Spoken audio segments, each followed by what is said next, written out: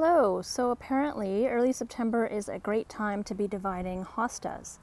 So I watched that Fraser Valley Rose Farm video where Jason, who's the owner of that farm, he made a video and he said that September is a great time, early September, to divide hostas. So I have hostas in this bed. So this bed, it's a difficult bed because a lot of rainwater comes down a slope and ends up in this bed, washing it out. So mostly it's annuals in here. I do have that's a Bobo hydrangea. So last year I had a Percy Wiseman azalea bush in there, and that one didn't make it. So I was hoping that maybe this Bobo would do good in this spot.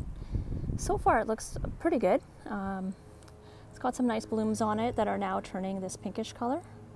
I've got a generous gardener rose here. It's a little bit wild. It needs to be kind of taken care of, but throws out some nice blooms. It's underplanted with some astilbe. And here I have a drinking gourd hosta here with some ajuga, which is supposed to, the plan is that it's going to get rid of the weeds, or at least be a ground cover to choke out the weeds. And I have another drinking gourd hosta. I've got this hosta here, this hosta here, this hosta here. So this one is originally from Costco. I think it was called Queen of the Seas. Normally it's a pretty deep dark color, but it got more sun than normal this year, so it's a little bit bleached out, but that's okay. So I've got a few of those. Actually, there was originally two and it's been divided a few times already. That one did really well, and I think that one's a little big, so I want to divide it and turn it into two plants. And just to give you a tour of the rest of the garden, so I've got impatiens in here because this is a part sun garden. So these are impatiens, these bright pink ones. I like those ones the best. I also put some lighter pink ones, but actually they didn't perform as great because they kind of bleached out. So, not the biggest fan of those ones. And they just don't strike you. Like these ones, you can see those from a distance. They're really amazing. So if I'm going to do this again, I'm definitely going to go with this color, not this color. There's some, lighter peach corally ones there. There's this ajuga here that was supposed to be the same as this. This one's called Burgundy Glow ajuga, that one. And then this one must have just snuck into the 6-pack. It looks like it's either like a bronze glow or something, but it's definitely a different type of ajuga. But that's okay, I'm not going to complain. I have a heuchera there, I think it's called Saturn. It's really lovely. It's, not as big as it should be, I think, again, because we are a little bit at the bottom of a slope here. So you can see, like, up the hill, it kind of slopes down from there. And slopes down. Excuse the cardboard, I'm trying to get rid of the grass there, but slopes down into this garden bed. So yeah, it's not perfect, but it is what it is. Also, this red impatient snuck in there, but I love it. It's hidden, but look at that red is so vibrant. I actually would totally do that again. Actually, I think, between the pink and the red, those are the two most vibrant colors, and I would do that again in a heartbeat. So my nemesis is this weed here. It's called a horsetail weed, or mare's tail. And it's kind of dotted throughout the garden. It's really difficult to get rid of. Just can't deal with that weed. I don't know. Just keep pulling it out as best I can. Try to get the roots, but apparently the roots can go down like 8 feet or something crazy. So it's a tough one, but just keep at it. Here I have this white anemone, and I think it's called Whirlwind, I believe. Not really sure. But that one is just great because it blooms around early September, fall. So it's perfect for fall color. And it offsets that Bobo quite well. Down here I've got like an annual verbena here that was just popped in.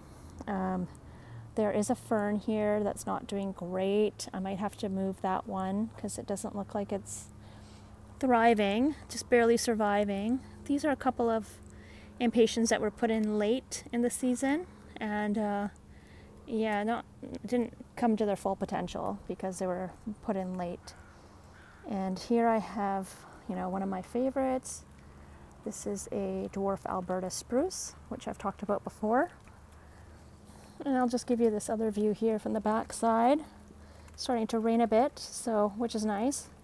This corner, I love it. I love how it's overflowing onto the sidewalk here. So you can see the dwarf Alberta spruce, this hosta. There's that ground cover spreading out. There is a few ferns tucked in here and there. I have a pulmonaria. That's a spot on pulmonaria from Proven Winners, and that has amazing spring color. It's like this vibrant pink blue when like barely anything else is blooming. So that is doing great in that spot, and I'm actually thinking about putting more pulmonaria in this bed. I probably can divide that one, but yeah, we'll see how it happens, what happens. And I've got this hydrangea in a pot here with some impatiens underplanted. I've got that on both sides of the shed that I'm standing in right now in the doorway of. And yeah, this corner, the corner right here, fortunately in the rainy season it just like kind of floods here, so this bed is problematic to say the least, because it rains and water just comes down and, you know, just collects here. So everything, I had to be very mindful of what I put in here. So I did like plant that dwarf Alberta spruce high. I try to plant everything with the crown a little bit raised up and just see what survives. There's a heuchera there. For the most part, heuchera don't do well on this bed because it's too wet for them, but hostas seem to do well. In the summer, it's dry, so there's no issues in the summer. It's just like whether or not they can overwinter or not. And oh yeah, I should mention I put a Fall in Love Sweetly anemone here, which is blooming now, this beautiful pink color. So that's really nice. I'll just give you a close-up of that. And this is an astilbe, and it's like, I believe it's a Visions astilbe, and it's this purple color, like a deep purple. And I've just left the, you know, the faded stems on because I just like the look of it there. So it's just like some winter interest. In the winter we have, you know, the dwarf Alberta spruce is the main winter interest in this bed. And then the hostas kind of disappear and come back next year. So I'm gonna divide the big one behind the dwarf Alberta spruce. And I'm thinking of actually, since I have so many of this one in this garden, I'm gonna flip that one. I'm gonna put one over there where the drinking gourd hosta is, where I have two of the drinking gourd hostas, and maybe move one of the drinking gourd hostas into this bed so that there's a little bit more variety. I also did bring my Shadowland Wheee hostas here because I'm debating if I should plant one of those in this bed just for, you know, variety. It's little now, but you know, by next year it'll get big. And hostas love moisture, so this is a good place to put them. So yeah, so we'll see what happens. Normally there is a fence here between the neighbor's property and ours, but we're just waiting for the neighbor to kind of take care of this retaining wall. It's quite old and falling apart, so it's holding up their land, so we can't really do anything with it. So we're just waiting for them to do that. Once they've, you know, taken care of that wall, then we can put up a fence again, which, you know, there's a post there where the fence used to be. So once we get the fence up again, then the thing is there's going to be a lot more shade again. So last year, you know, this was more shaded because of the fence. This year I took the fence down because it was basically it was a safety hazard. It was leaning over, so I took care of the fence. But because the fence was gone, there was a lot more sun in this garden than normal, which explains the bleaching out of the hostas. Also explains why some of the other flowers are doing really well in here this year. In any event, yeah, so how do you divide a hosta? Well, got my trusty pitchfork here, excuse the weeds. There's a pitchfork. So what I'm going to do is going to go around this hosta, the big one here, in a circle, and just with the pitchfork loosen the soil, and then I will dig it up and then see what we have. So once I dig it up, we'll revisit. Okay, so the pitchfork here that I was using, it really did not do much.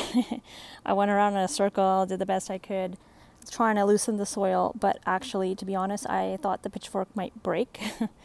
So, got a trusty old shovel, And you can see I'm starting to loosen it. So shovel's working well. And also notice this ajuga here has a different color right in the middle. So I'm thinking maybe it's reverting. So maybe that's what happened. It reverted to different variety. So it's supposed to be burgundy glow ajuga. And you can see this middle part here is a different color. So interesting. Okay, so this is not for the faint of heart. It's been a little bit of a struggle. And the other thing is I hate spiders. I don't mind them as long as they keep their distance. And here we go. We have one right in here. To be honest, I almost abandoned this because of that. Because there is a spider in here. He's got a web, and you know, I know he's doing good work in the garden, and they're our friends, but they just give me the heebie-jeebies. Anyways, got it loosened. I was gonna like take it onto the grass to divide it, but I think I will just try to do it here. So I'm gonna do a close-up to show you there's easy divisions, like here you can divide that piece. Underneath here you can see it's quite dense, so it's easy to just take your shovel, put it through right there, cut it, and have a new hosta. I only really want to divide this in half, but I'll just see how it goes. If it does divide into smaller pieces, that's fine too. But I was going to do it on the grass, but I think I'll just do it in place because it is actually quite heavy with the root ball on there. It rained a little while ago, so it's you know, it's a bit wet, the soil. It's harder to shake off. Also, the spider, I don't want to shake the spider off onto me or something like that. You know, so I'm just trying not to disturb this as little as possible. So I'm just going to divide it in place, and that way it'll be easier to move around as well. So if you're like me and you can't, you know, do too much heavy lifting anyways, then this is a good way to do it. Just divide it in place, then you'll have half the weight to carry. All right, so let's see how it goes. Okay. Woman versus hosta. Woman 1, hosta 0. Well, hosta 3, because I got 3 of them. So there's the shovel. There's the first division I took. Unfortunately, the second one I had to disturb the spider. So, yep, give me the creeps. But he scurried on under this plant here, so I'm not so worried about that anymore. So I've got 3 hosta divisions. So yeah, I was thinking about 2, but then actually when I took the first one off, the second 2 were still too big. So you can see the roots. They're really resilient plants, very tough, you know. So these will be fine. I have no problem sacrificing some of the leaves to divide them because I know they'll be just fine. They're really tough plants. So yeah, I'm debating putting one here. Maybe I'll put one of the Shadowland Wheee there. It's a nice shady spot, very damp. Perfect hosta conditions. Perfect snail conditions too. So yeah, hosta salad for, you know, snails and slugs. But anyways, now I'm gonna do a flip-flop of one of these drinking gourd hostas. So we'll see how that goes. Okay, the sun has come out and we have a new drinking gourd hosta in this bed. So this bed didn't have that before. And I like how there's space underneath, because before there was just no space. The hosta was so big it just totally covered that. So that hosta that was there has been divided into 3. And I have put 1 division here. So that's looking good. I mounted it up a little bit just because there's a lot of drainage issues here. I popped in one of the Shadowland Wheee in the middle so that this can be like a hosta bed. So there's a Queen of the Seas, Shadowland Wheee, and a drinking gourd here. And then, so that's the first division. I actually divided that drinking gourd hosta into 2 because it was a natural division. And I popped that here. And again, excuse the cardboard, I'm just trying to kill the grass here. So there's second drinking gourd hosta. So the second Queen of the Seas, that one went here under this azalea. I think that's a good spot for it, and it'll get a lot of shade, so it'll get that nice dark green color again. And the last division of that Queen of the Seas hosta, I'll just slowly This is my garbage bin, so make sure you clean up all your leaves afterwards. You don't want to leave any debris. You also want to make sure you clean up any weeds out of the roots of the hosta before you plant them, because you don't want to be transporting weeds. And so the last division of the Queen of the Seas hosta went behind this tree. So this is dry shade. I'm not sure how it'll do here. So you can see here I already have a pulmonaria. It's doing really well. That is doing awesome. This is a Francis William hosta, and this big one here. So that one, I don't know, it might be, because it's dry shade here, it might not be getting enough water. I have one fern that's doing great. I have one that is not doing great. So that's interesting. And I have a couple of astilbe here, one up there, one down here. They're looking a little bit like they need more water. And this one is a carex here, down here. So there's that last division. That was the biggest one, I think. And yeah, so that one will hopefully do well here. If not, I don't mind if I lose it, because I, don't have a problem. I have lots of these. I can divide them, no problem. And hopefully it'll do well here under this. This is actually a pear tree. Hopefully it'll do well. It's dry shade here though. And I have a couple of pumpkin spice, one of my favorite hosta. There's a hellebore under there. This is Dusty Miller, which was supposed to be an annual but came back. So that's Dusty Miller. There's another Francis William hosta back there that stayed small. Brunnera. I love this Brunnera. This is a lady's mantle. There's a smoke bush here. This is a Miss Kim lilac. Dusty Miller again. There's an aster, autumn joy sedum. So this is the back of the garden, and this is under the trees. So it's a shady area, but the trees do suck up a lot of moisture. Because of that, it's dry shade. So, yeah, there's only some things that will survive. So we'll see how this hosta does here. I think it's a nice contrast to this Francis William.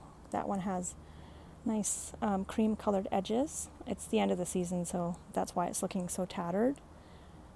Actually, both of them are, but yeah, end of the season.